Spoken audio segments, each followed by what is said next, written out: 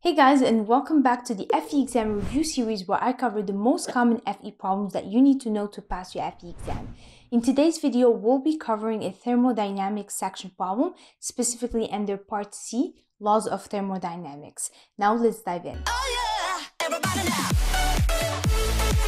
Now, before we get started, so I have an announcement for those of you guys who are taking FE Mechanical. So we are about to launch part of the Mechanical afternoon course. So if you are interested, go ahead and let us know in the comment section below, or you can sign up in this link here and we'll send you an email once we launch the course. A steam enters a nozzle at a steady state with a pressure of 400 kilopascal, a temperature of 325 and a velocity of 10. The steam exits the nozzle at a pressure of 200 and a temperature of 250.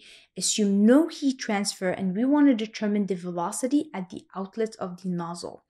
Okay guys, so the first thing you need to do is go to the reference manual and find the equation. So you already have the equation under thermodynamics section for a nozzle, okay? And we are assuming that we have no heat transfer, which is very important. No work is being done. There's no change in potential energy, and we have a steady state, okay? So you already have the equation on the reference manual.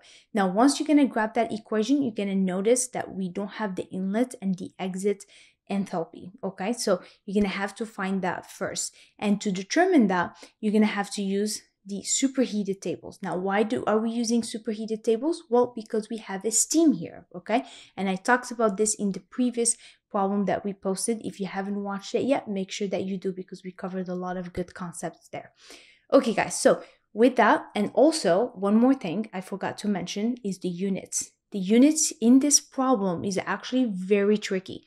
So watch out for the units and make sure that your units cancel and you actually get meters per second at the end.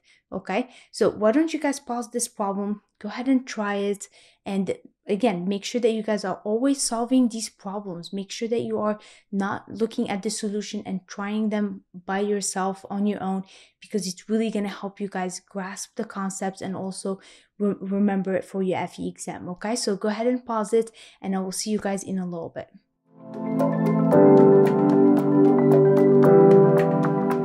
Now, if you guys find this problem helpful, please don't forget to like and subscribe. It helps the channel out immensely. And also make sure that you guys download this cheat sheet here that has very important equations and concepts that you need to know for your FE exam. Okay guys, so to solve for this problem, the first thing we're going to do is go to the reference manual and take a look at the equation. So here we have the energy balance equation for when we have a steady flow systems, okay? And we can use this equation for nozzles, pumps, compressors, and so on. Now, the problem that we have is that we're assuming there's no heat transfer, so that means this term goes to zero. There's no work being done, so this term also goes to zero. And then also we have no change in elevation or potential energy, so that means this term and this term they go to zero, right? So this equation here simplifies to this equation, this is the equation that we're going to use, and this equation we use it when we have nozzles and diffusers and when all these assumptions apply, okay? So just remember that. Now let's go ahead and write the equation down. Now we're trying to find the velocity at the exit or at the outlet of the nozzle. So let's go ahead and rearrange this equation so that we can solve for VE. So we can have VE squared over 2 is going to be equal to the enthalpy at the inlet. Then we're going to do minus the enthalpy at the exit. So we're just going to take this term to the other side. So it's going to become negative. And then we're going to have plus V velocity at the inlet squared over 2. Now, looking at this equation, we have the inlet velocity, which was giving us 10 meters per second, but we don't have the inlet and the exit enthalpies. So we're going to have to go to the reference manual and to take a look at the superheated tables, okay? Now, the reason why we're looking at the superheated tables because we have a superheated vapor or steam, okay? Now, at the inlet, we were giving a pressure of 400 kilopascal. So 400 is the same thing as 0.4 megapascal. So we just divide by 1,000, okay? And then we were also giving the inlet temperature of 325 degrees Celsius. So it's going to be between these two numbers. Now, we don't really need to interpolate here, guys, because 325, it's exactly between 320 and 350. So we can just take the average of these two numbers. So this is where we have the enthalpy, H, okay? So we're going to take the average of these two numbers. So we're going to do 3066.8 plus 3170.1, and we're going to divide it by 2, and that's going to give us the enthalpy at the inlet at 325 degrees Celsius. Now, to determine the enthalpy at the exit, we were giving a pressure of 200 kilopascal, right? So the pressure at the outlet or at the exit is 200 kilopascal, which is the same thing as 0.2 megapascal. So we just divide by 1,000. And then the temperature at the exit is giving as 250. So the enthalpy at the exit is going to be 2,971. By the way, guys, if you want more FE mechanical problems, make sure to comment below FE mechanical. Okay, now let's go ahead and plug in the numbers into this equation. So the enthalpy at the inlet is going to be 3,118.45. So remember, guys, we took the average, okay, because 325 was between 300 and 350 degrees Celsius. So we took the average here, okay? Then we're going to have minus the enthalpy at the exit, which is 2,971 kilojoules per kilogram. And then here, what I'm going to do is leave a little bit of space for unit conversion, which I'm going to go over in a little bit. Then we're going to do plus the velocity. So the velocity is 10 meters per second squared. Okay, and then we're going to divide it by 2. Now let's go over the units. So here we have meters per second squared, right? So that's the same thing as meters squared per second squared. And here we have kilojoules per kilogram.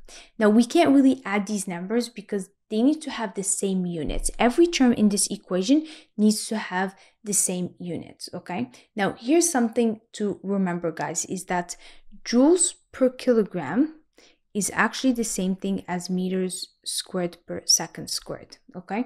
Let's go over that together. So what is joules? Joules is the same thing as newtons meters, right? And then we have here per kilogram, okay? Now, if we simplify this more, what is Newton? Newton is mass times acceleration, so that's kilograms meters per second squared, right? So that's the unit of mass and then acceleration. And then so that's for the Newton, and then we're going to multiply this by meters, and then we're going to divide it by kilograms, okay? So now, note, guys, here how the kilograms is going to cancel with this kilograms, and then we're going to be left with meters squared per second squared, okay? Now, here's something to keep in mind is that the joules per kilogram, that's equals to meters per second squared, okay? But here we have kilojoules per kilogram. So what we're gonna need to do here is multiply this by 1,000, okay? So that we can get joules per kilogram, which is the same thing as meters squared per second squared, okay? Now, if you guys plug in these numbers in your calculator, you're gonna get 147,500 meters squared per second squared. Now, to find the velocity at the exit or the outlet velocity, we're going to take the square root because we want to get rid of the square here. So we're going to take the square root of the other side of the equation, and then we're going to multiply this number here by 2 because here we have 2, right? So we're going to do 2 times 147,500 meters squared per second squared, okay? And now if you guys plug this in your calculator, you're going to get 543. And note, guys, here that the square here cancels with the square root, right? So we're just going to be left with meters per second, which is the unit that we want, right? That's the unit for velocity.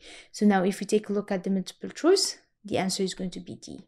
Now, just something I would like to clarify, guys, here is that I mentioned earlier that this square here cancels with the square root. And so the reason that is because the square root is the same thing as half, right? Raising something to the power of half. And so here, if we do 2 times half, it cancels, right? So the square here in the meters and the seconds, they both cancel because they are raised to the half, okay? So it's just something I wanted to clarify here, just in case if you guys missed it. Now, make sure that if you guys enjoyed this video, please don't forget to like, subscribe, and hit the notification bell so that you guys don't miss out on any future videos. The next FE problem that we're going to post is going to be on heat transfer, so you guys don't want to miss it. Now, if you are currently studying for your FE exam and you are looking for some good study resources that will help you pass your FE exam faster, make sure to check out our courses at genieprep.com. Our courses have helped hundreds of students pass the FE exam. And also make sure that you guys check out this playlist here that has over 100 FE problems that will help you with your FE preparation. Now, thank you guys for watching. I hope you have a great productive week and I will see you guys on the next video. I love you.